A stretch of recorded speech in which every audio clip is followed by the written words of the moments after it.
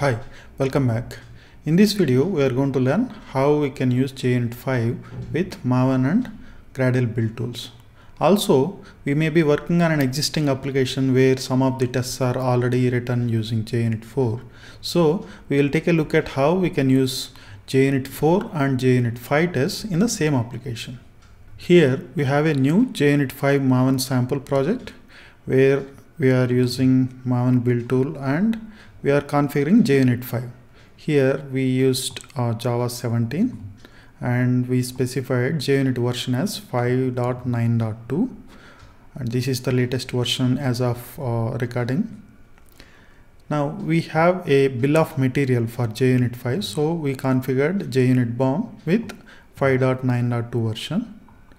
So that when we import any modules from JUnit 5, we don't need to specify the version number here. So right now, because it's a brand new project and we are going to use JUnit 5 only, we don't need to include any other dependencies.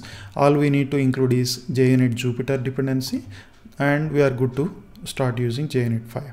So let us take a quick look at the code we have.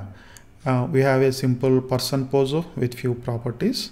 And we have a person repository, which is kind of a in-memory database like implementation with basic CRUD operations.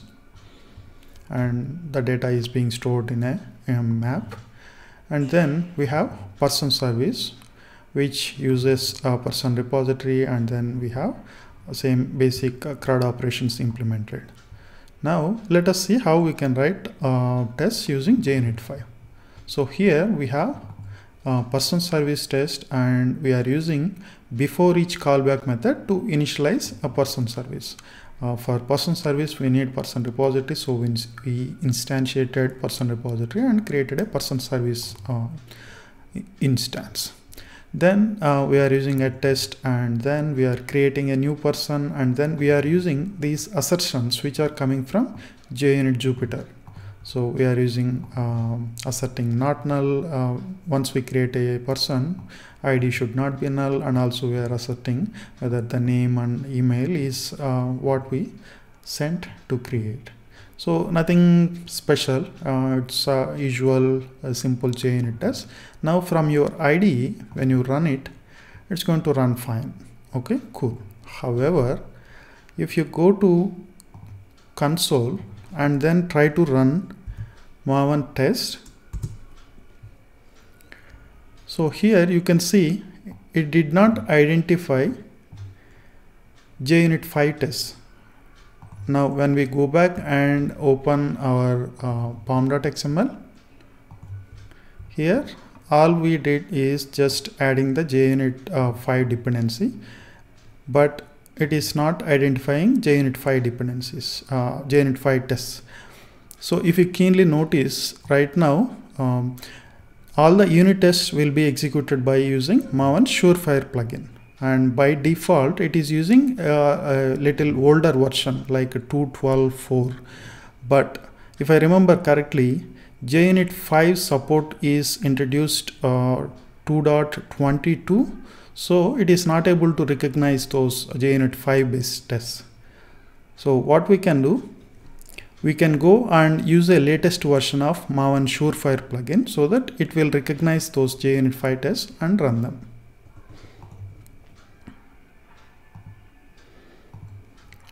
So here now I have included the plugin maven-surefire-plugin and I am using a latest version. So now if I go back and then run Maven test, now you can see it identified JUnit 5 based tests and are running. So most of the times if you are using frameworks like Spring Boot and Quarkus or something, they might have already configured to use some latest version, so it might be working already without having to declare any specific Surefire plugin version, right? But by any reason, if you are creating a new Maven project without using all those frameworks, so just remember, if you are using JUnit 5 and your Maven build is not recognizing your JUnit 5 based tests, just make sure that you are using latest version of maven-surefire-plugin. Sometimes we may be working on an existing application where there are lots of tests based on JUnit 4 and you want to use JUnit 5 going forward. So here JUnit 5 supports execution of JUnit 4 based tests as well. So all we need to do is earlier just assume we are going to use JUnit 5 along with JUnit 4 based test as well. So here we have configured JUnit bomb just like earlier, and then we have JUnit Jupyter to support JUnit 5 based tests. Now in addition to that, you need to add this JUnit vintage engine. So it is going to take care of executing those JUnit 4 based tests as well. So, and you might have existing dependency of JUnit 4 based version. Right now we are configuring this 4.13.2. So right now we have both JUnit 5 and JUnit 4 support, and we are using this JUnit vintage engine so that it will execute not only JUnit 5 based tests, it's also going to execute JUnit 4 based tests. So now taking a look at the code, we have simple echo service, simply it is returning some concatenated string, and then we have a hello service, simply saying hello.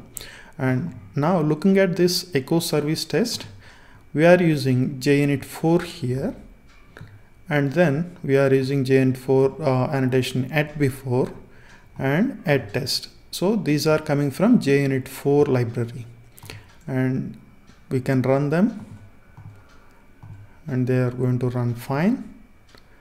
And also if you take a look at greeting service test, here we are using JUnit 5 API. We are using before each and test coming from JUnit 5 library, and we can run these two as well. Also you can run from command line and it's going to identify both the JUnit 4 and 5 base tests because we have added this plugin as well. Now an interesting thing is, if you are using Intellij, you can configure your inspections so that it will give you a hint to migrate your JUnit 4 based tests into JUnit 5. So if you go to preferences and go to editor and here inspections, and if you search for JUnit 5, here JVM languages test frameworks, here you can see JUnit 4 tests can be JUnit 5. So check this check mark, apply it. Now if you go to JUnit 4 based test, it is going to give you a warning saying that this can be written or converted into JUnit 5 tests. You can simply click on this migrate to JUnit 5. Right now if you notice, we are using JUnit 4 here, and here if you click on migrate to 5, it will give you a preview of what are the changes it's going to perform. I'm clicking on do refactor. Now you can see all the annotations are replaced with JUnit 5 annotations. Okay, so this is how simply you can convert your existing JUnit 4 tests into JUnit 5 using Intellij IDEA.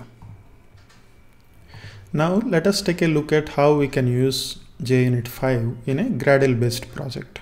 So here we have a module JUnit 5 Gradle sample, and if you take a look at build.gradle file, here similar to Maven, we are also using bill of material here, and then we are importing we are including JUnit Jupyter dependency as a test dependency. And then again, similar to Maven, by default Gradle is not going to recognize JUnit 5 based test. You need to include this use JUnit platform inside your test task. So with this, it's going to identify JUnit 5 based tests as well and then run them. In addition to that, you can configure logging for your tests so that you can get more verbose output. Now let us take a look at code and then run them. So again, we have the same code and same tests here, and here also you can run. So it is working fine. Now if you go to console and you can run Gradle test, and here it will run. There is only one test and it executed successfully. Now just to make it clear, if you don't include this use JUnit platform and if you run again Gradle wrapper test, you can see it is not including those tests. It is not considering JUnit 5 based tests. So you should always include this use JUnit platform inside this test task.